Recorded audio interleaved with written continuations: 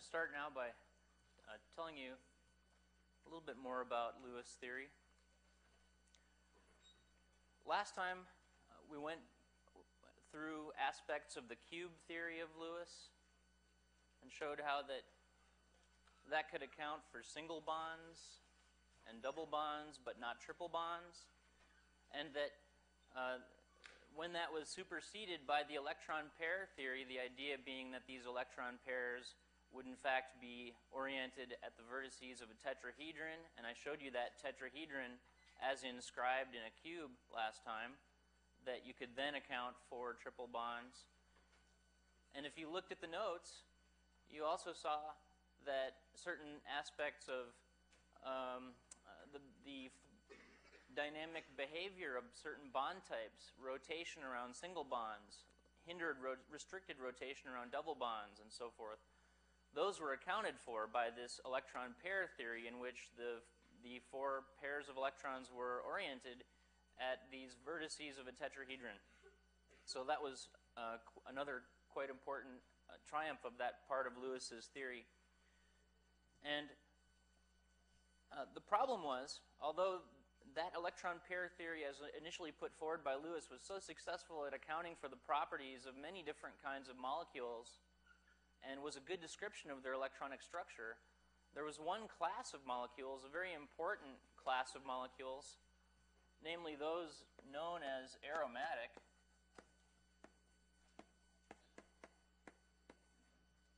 And the most important member of the class of aromatic compounds is, in fact, the benzene molecule. Benzene has the formula C6H6, and we can easily calculate the number of valence electrons in benzene if we just say 4 for a carbon times 6 plus 1 times 6 for the number of valence electrons from each of the 6 hydrogens, and that's 30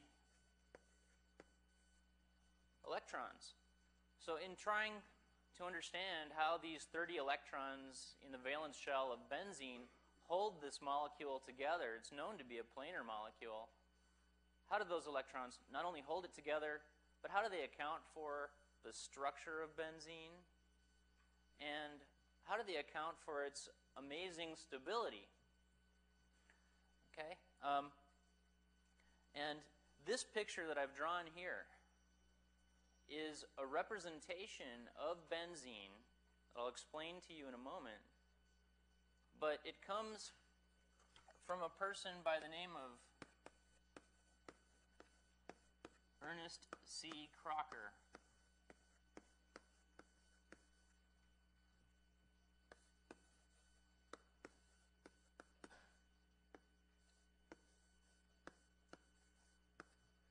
Ernest C. Crocker was an MIT Bachelor of Science degree holder who earned that degree in 1917. So he was an MIT undergraduate like you. And he published a paper. Let me write down the reference for that paper.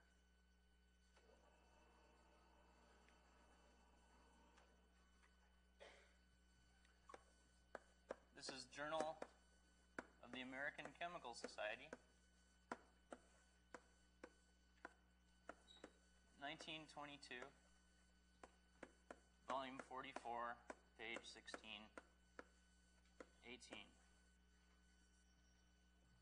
Okay? That paper was the first paper in which the Lewis electron pair theory was applied to an understanding of the electronic structure of aromatic molecules, in particular benzene. And the amazing thing about that paper is, well, there are many amazing things, but one of the amazing things about that paper is that there's only one author on that paper, Ernest C. Crocker. And Ernest, who's a very, very bright individual, nonetheless didn't go on in graduate school to earn a PhD in chemistry. Had many various chemistry-related interests.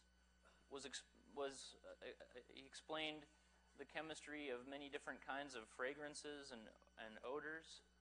I think he was referred to as the man with the $1 million nose. So this person had quite a variety of interests. He worked in what was then the Applied Chemistry Laboratory at MIT after his graduation with his Bachelor of Science degree. And one of the things he was thinking about was how to use modern electronic structure descriptions, such as Lewis theory, to explain molecules like benzene. And so if you go and read this paper, you're going to find a very lucid discussion of how the Lewis electron pair theory could represent benzene according to this formula that I've drawn here. And in this formula,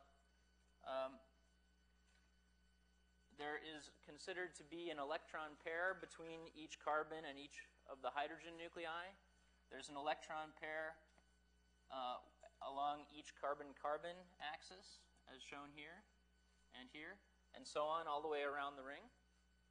And then finally, you have 6 more electrons to come up to the number of 30, which is the number of electrons in benzene. And so the question really is what to do with this remaining 6 electrons. And I've shown them around the outside of the ring here, which is where Ernest arranged them in his work.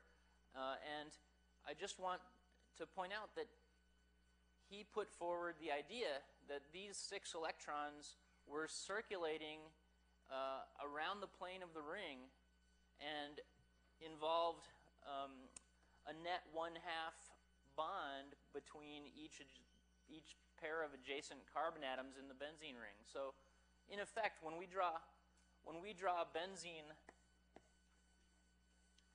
this way with a circle in the middle, we know that that circle represents the circulating 6 electrons in what we're going to call the pi system. But Ernest C. Crocker was the man who put the circle into the middle of benzene. And he was an MIT undergrad, and this was a sole author paper. Okay, so this is aromaticity has a vast history in chemistry, and it's still very much active and unfolding history because of the problems to our understanding posed by electrons that seem to be circulating around a whole molecule rather than localized between pairs of nuclei. So Ernest Crocker, Bachelor of Science, 1917, MIT, had a huge hand in that.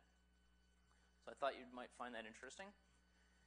And having looked at benzene rings like that, I'll now draw them perhaps another way that's also useful, which comes from Kekulé.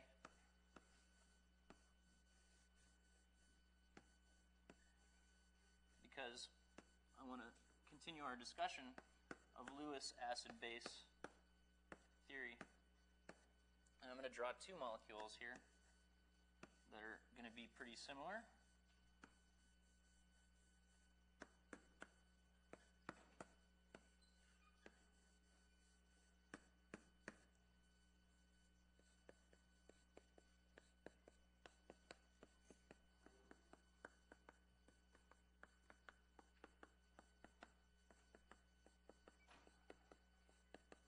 Okay, when I write a molecule, as I have done here on the left, I haven't explicitly indicated each of the hydrogens that are present on the periphery of this substituted benzene ring, but you should understand from a formula like this that this is the molecule boron C18H15, and over here I'm drawing explicitly at each of these peripheral positions on the substituted benzene rings fluorine atoms in place of the hydrogens. So this is a different molecule with formula B C18F15. Okay? These are both Lewis acids.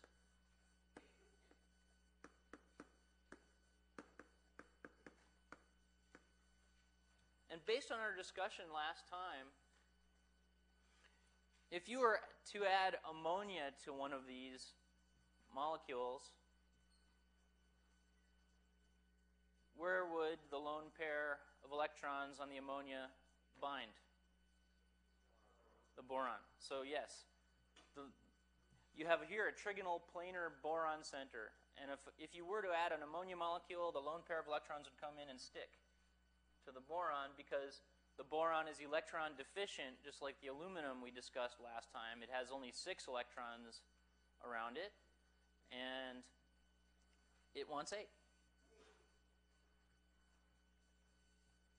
But what if we were to add one ammonia molecule to a flask containing both of those Lewis acids that would then be competing for the ammonia molecule?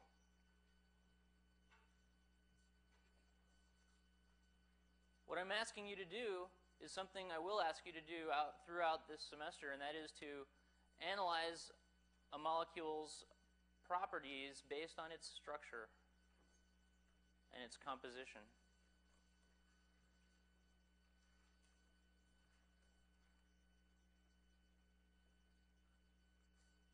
Here.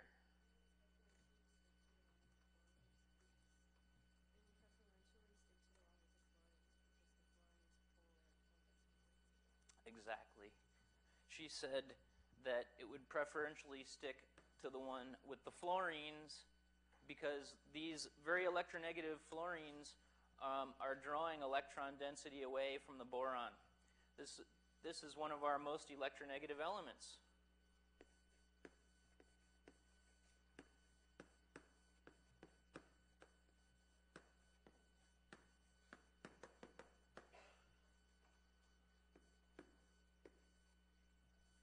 So you have a whole bunch of fluorines in that molecule. The whole thing is, we call it, it's perfluorinated. It's a perfluorinated triaryl boron reagent. These, in fact, are great Lewis acids, really powerful Lewis acids, and they're modern Lewis acids whose implementation in chemical processes has come about really in the last 10, 15 years. And in fact, we were talking a little bit about Professor Schrock last time. In some of his research, he's used that very fluorinated Lewis acid as an activator in catalysis to get catalytic polymerization reactions to work. And that's a very popular approach these days in Lewis acid chemistry. Lewis acid, the design of new kinds of Lewis acids with interesting molecular architectures is something that's very much a current topic of interest in research in chemistry. Because you can make lots of chemical processes happen when you have something that can tug on electron pairs. And this one tugs a lot harder than that one because this one has very electronegative fluorines to pull electron density away from that boron and to adjust the distribution of the electron density in the molecule. And we'll be talking more about electron density in a distribution in a few minutes in connection with what I'm going to show you now. And that is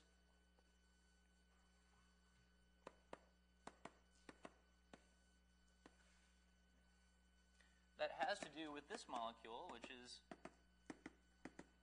the SO2 molecule. Anyone know where SO2 comes from in nature? Or in the environment, I should say?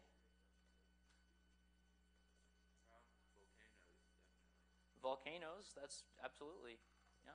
And also coal-burning power plants. Coal's a very dirty fuel, and it contains a lot of sulfur. And when you burn that coal without controlling the way you burn it, you emit SO2 into the atmosphere. So that can be a big problem, and we'll try to understand why. One of the things that SO2 can do when it gets into the atmosphere is it can react with dioxygen, and that can give you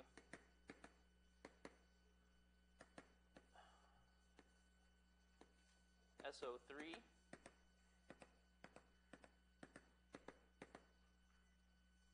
Okay? And if SO2 and SO3 are present in the atmosphere, and if there is also water present in the atmosphere, acid rain, yep, that's exactly the type of process that we'll be talking about here. SO2 and SO3 are examples of what we call anhydrides.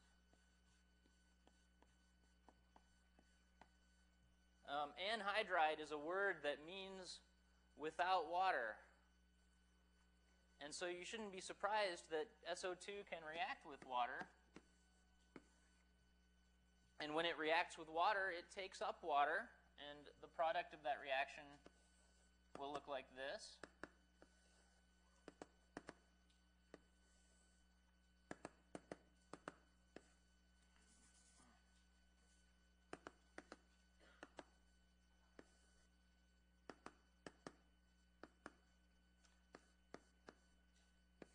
Draw it like that. Okay, so H2O plus SO2 going to H2SO3. The name of this molecule is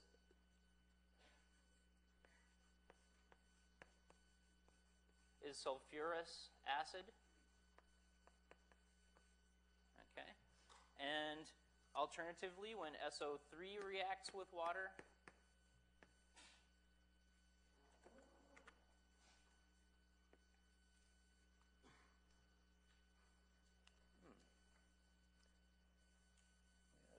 one extra electron pair that should not have been there.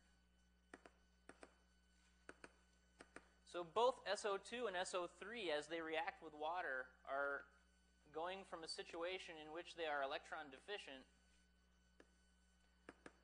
to a situation in which the sulfur attains an octet.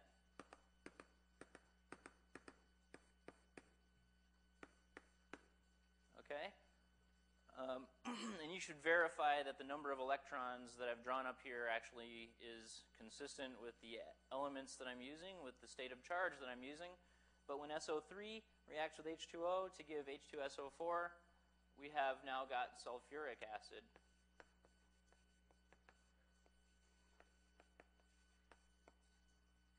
Okay, and as I did over there, I have two acids that I want here now to compare in terms of their relative strength. So here I've got a Lewis acid, SO3, and a Lewis acid, SO2,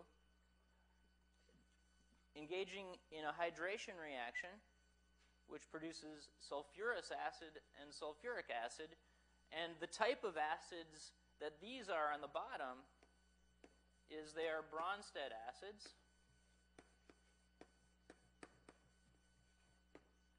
Distinguished from Lewis acids in that the way that they behave as acids is through ionization that produces a proton. Okay, they're also Lewis acids because the Lewis definition of acidity is far more general in saying that acids are simply entities that can accept a pair of electrons. Protons can accept a pair of electrons, so they're Lewis acids. But if you're talking about Bronsted acids, you're talking exclusively about protons that are produced by ionization of some kind of a Bronsted acid. So, which one of these is the stronger acid? Sulfuric acid. And why?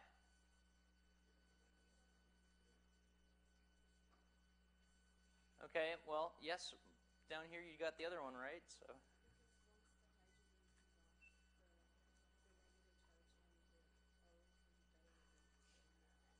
Exactly. So when this ionizes, you get SO4 minus. I'll draw it a slightly different way that's more quick. You get HSO4 minus.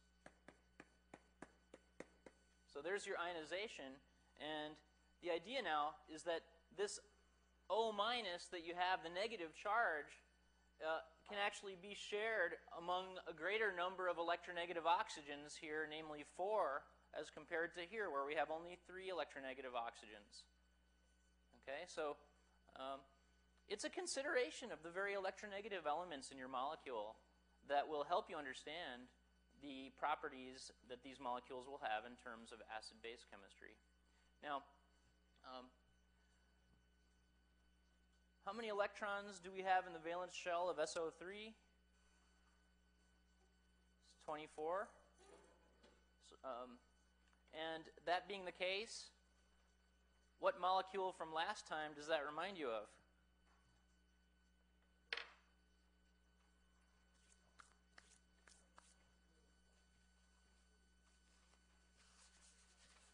Maybe seeing a picture of it will help refresh your memory.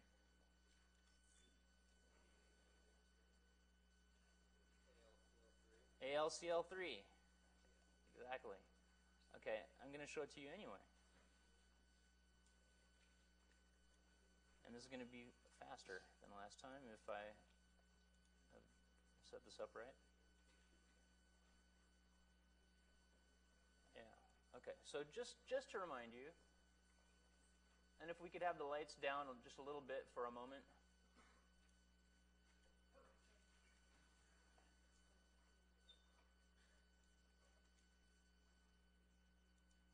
So I want to refresh your memory of the electron density distribution here in AlCl3. This is an electron density isosurface of AlCl3. And what you're noticing is that the electron density drops to a low value in between the central aluminum and the radially disposed chlorides, that's 3 chlorides that surround that central aluminum ion. And the coloring in this is such that the blue regions represent regions in space where there's a high probability of finding paired electrons. Okay, so basically you have 3 Cl minuses that are packed tightly around an Al3+. This is a very ionic compound. Okay, see the empty region in space between aluminum and chloride, and the polarization of that otherwise spherical cloud of electrons around the chloride in the direction of that positively charged aluminum. So there's your electron density distribution for that. And now I want you to keep that in mind, and we'll compare the isoelectronic SO3 molecule to it.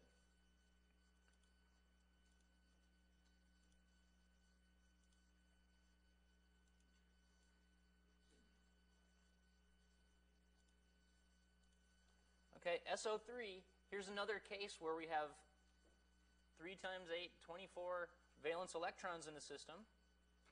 But the character of this molecule in terms of electron density distribution is very different. Okay, so while on the blackboard I'm not able to really tell you very much about the difference between SO3 and AlCl3, here I think you can see that indeed they are quite different. This is an electron density isosurface at the same contour level as what we were looking at for AlCl3. Now, to explain this and to understand just what's going on here, you need to remember that the electronegativity difference between the central sulfur and the peripheral oxygens is not very great compared to the electronegativity difference between aluminum, which is a very electropositive and metallic element, and chlorine, which is a very electronegative halogen.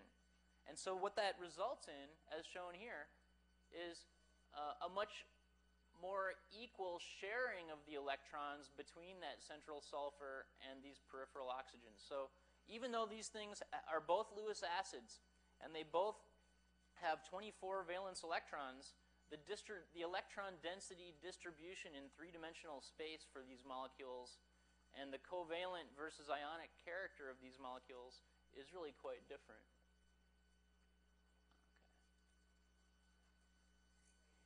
Okay. So our section that's going to be devoted to bonding, it hasn't really kicked into gear yet, but the nice thing is that Lewis theory applies both to acid-base chemistry and to bonding. So we're able to talk a little bit about that. In a few moments, I'll tell you a little more about an issue that's very important in chemistry as regards bonding.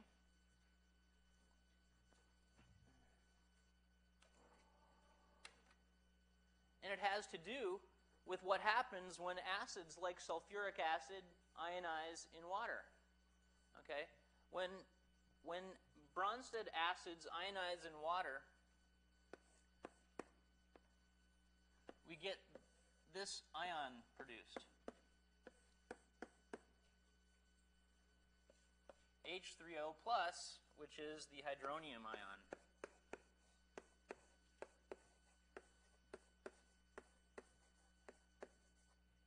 Okay, so that is to say that if you ionize in water some Bronsted acid, the protons that are produced through that ionization are not floating around freely, naturally, because they're positively charged and they're attracted to negatively charged electrons. So they look around in solution and they find the next source of an electron that they can. And you know that if we draw out a molecule like water according to the Lewis dot structure, it has 2 extra pairs of electrons in addition to those 2 pairs of electrons it's using in making bonds to the 2 hydrogens that are on the oxygen of the water molecule.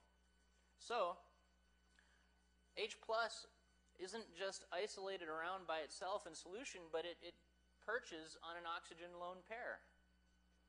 Okay? So H3O plus is what you get when Bronsted acids ionize in water. And furthermore, when you put these things in solution, you find that you organize the water molecules that are close to the hydronium ion. So let's draw here a neighboring water molecule. And another one.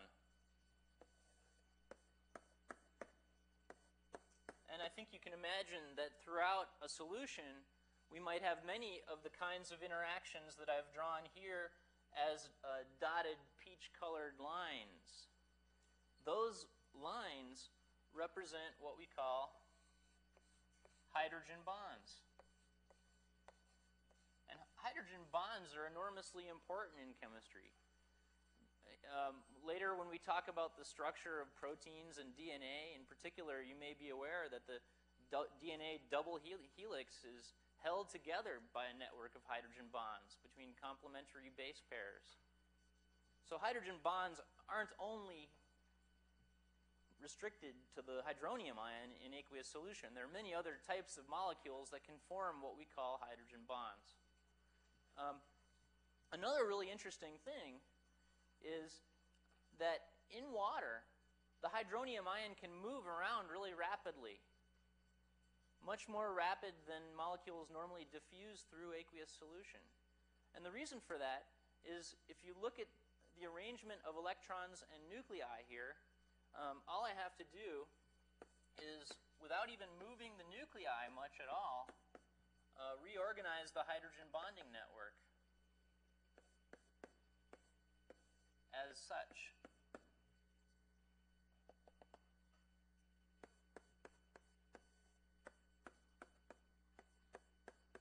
And now you can see that through just a slight set of motions, our hydronium ion has moved from the left-hand side of this hydrogen bonded network, where you can see it's indicated with the positive charge and the 3 solid lines drawn to the oxygen, over to the right-hand side.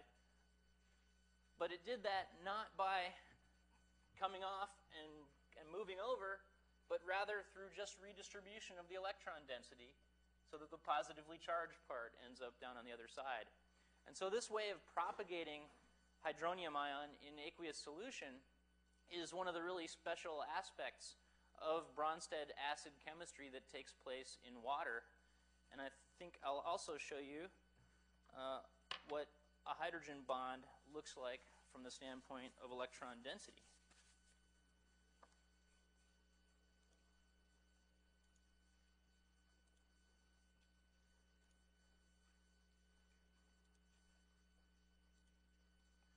First, I'm just going to show you the position of the nuclei in a very simple hydrogen bonded system.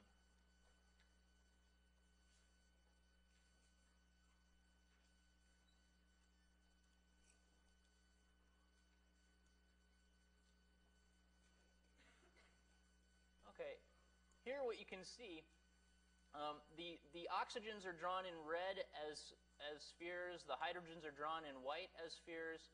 You can see that the geometry around the oxygen atoms is slightly pyramidal, and that's due, of course, to the presence of that extra lone pair here up above one oxygen and here up above the other oxygen. And what we have now is a hydrogen serving in a bridging fashion. And the number of electrons in this system is exactly 2 times 8. Okay, because we have 2 water molecules and we have an H+.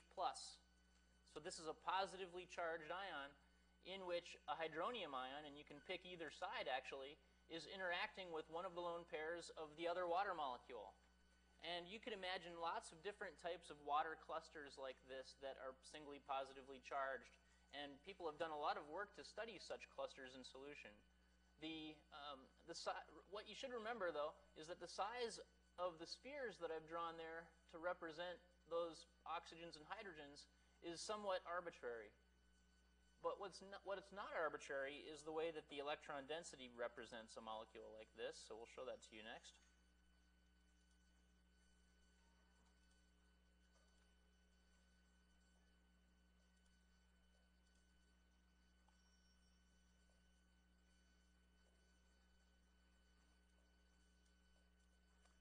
Here it is. And if we could have the lights down just a little bit, please, since this one's a little harder to see. What you should see here is that we have the same structure. Now, surrounding that representation of the water molecule hydrogen bonded to the hydronium ion that I drew a moment ago, we now have this sort of mesh, which is exactly what we've been looking at with these other molecules, namely an electron density isosurface. Okay? And what you can see is that the electron density is falling to a pretty small value in the middle here, where we have the proton that is the connecting glue binding together these 2 water molecules in this 16 valence electron system. Okay? And after one more representation of that, we will be on to our next topic.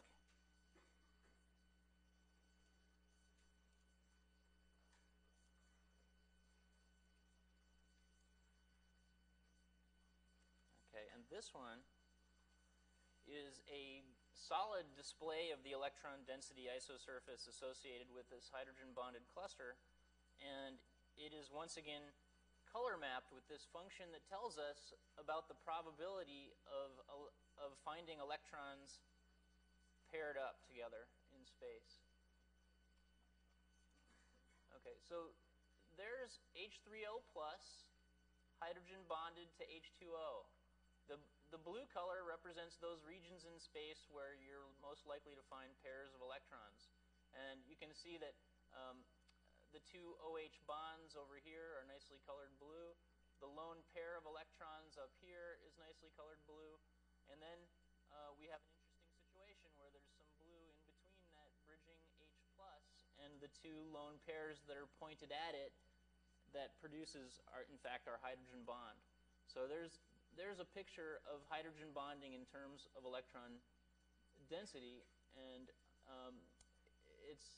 it's a type of bonding that complements the straight covalent and ionic bonding that I was talking about in terms of SO3 and AlCl3. So we've added this third type of bonding, hydrogen bonding, to our list of bonding interests. And now we'll talk more about what we can do when we consider Bronsted acids ionizing.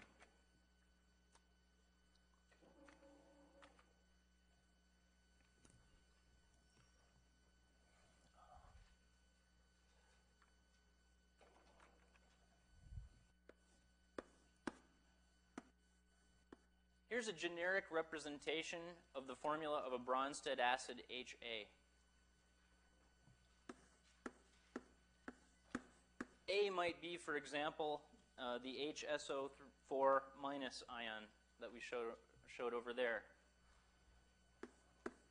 When we put a Bronsted acid in aqueous solution, as I said before, we can get ionization into H plus and A minus.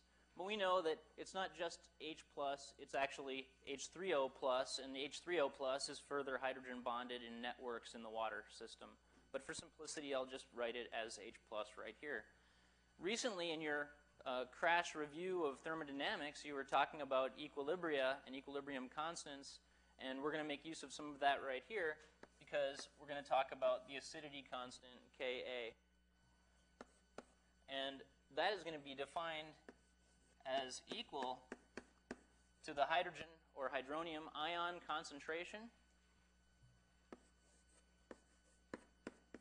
times the concentration of the conjugate base A minus. When a Bronsted acid ionizes, it produces what we call the conjugate base of the acid. Here's conjugate base.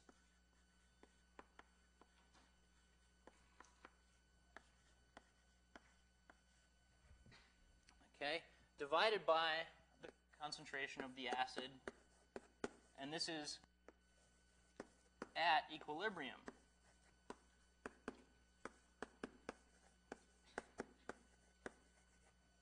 And let me just emphasize something so that you don't forget it. This is an important piece of nomenclature. These square brackets here refer to concentration, usually in molarity.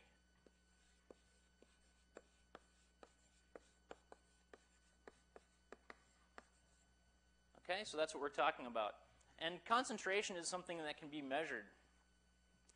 You may be familiar, for example, with the pH meter invented by Arnold O. Beckman and its utility in measuring the concentration of hydrogen ions in solution. Okay? Well, we can make use of information like that to talk about the properties of our Bronsted acids.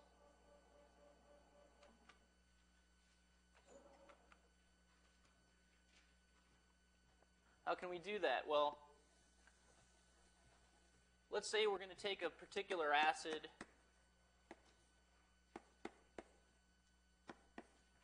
such as this one, which is acetic acid.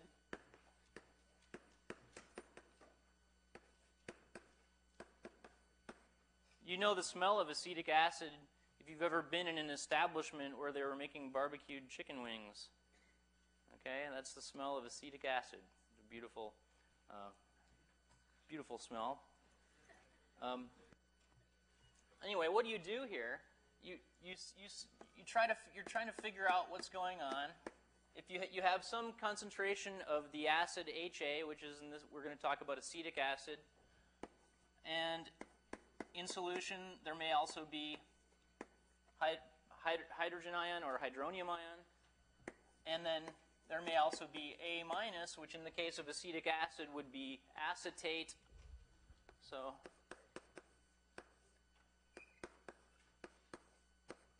where we have two electronegative oxygens, among which the negative charge can be shared in the acetate ion, which is the conjugate base of acetic acid.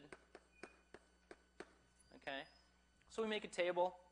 We need to have some initial concentration. So that is to say, let's consider, for example, 10th molar acetic acid. So we're just choosing 10th molar as a concentration for our acetic acid solution. What that means is you have a pure acetic acid, and then you dissolve it in water and bring it up to a total volume such that the concentration was 0.1 molar, assuming that none of it had been ionized yet. Okay? And so that means we have an initial concentration of acetic acid of 0.1 molar. And initially, before the ionization, we've got 0 H plus or hydronium and 0 A minus. And then the concentration changes. And it changes because the HA ionizes to some particular extent depending on the Ka value for the acetic acid. And what's going to happen is that some of the HA ionizes, and the amount of the HA that's undergoing ionization is X, so we're going to lose X, and then for every HA that ionizes, we get that same amount of H plus produced, and that same amount of A minus. And so then, after the system reaches equilibrium, we will finally have 0.1 minus X is our concentration of HA, and X will be our concentrations respectively of H plus and A minus. And so let me put this board all the way up.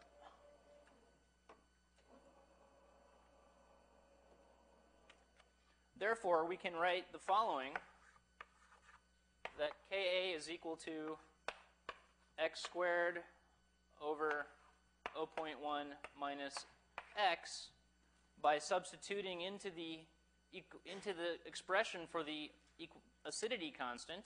Ka is our acidity constant.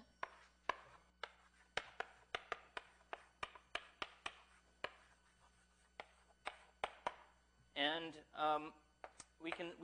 we can go to a table and look up the acidity constant for acetic acid because it's a known quantity, and it turns out that that is 1.8 times 10 to the minus fifth. Okay, and now that we have this equation for the acidity constant, and we know what the acidity constant is, we can solve this for x. Of course, this is a cubic equation. We're going to get two roots. You'll see that you get a positive root and a negative root. The negative root is meaningless because concentration can't be negative. So you pick the positive root, and when you've done that, you can then go ahead and answer questions like, what is the pH of the solution? And what is the percent ionization? Okay? And we can talk about that. And so next time at the beginning of class, we will do that calculation. We'll find what the pH of a 10th molar solution of acetic acid would be. We'll also go on and talk about pH in the pKa scale, and also a general equation for discussing titrations and buffers.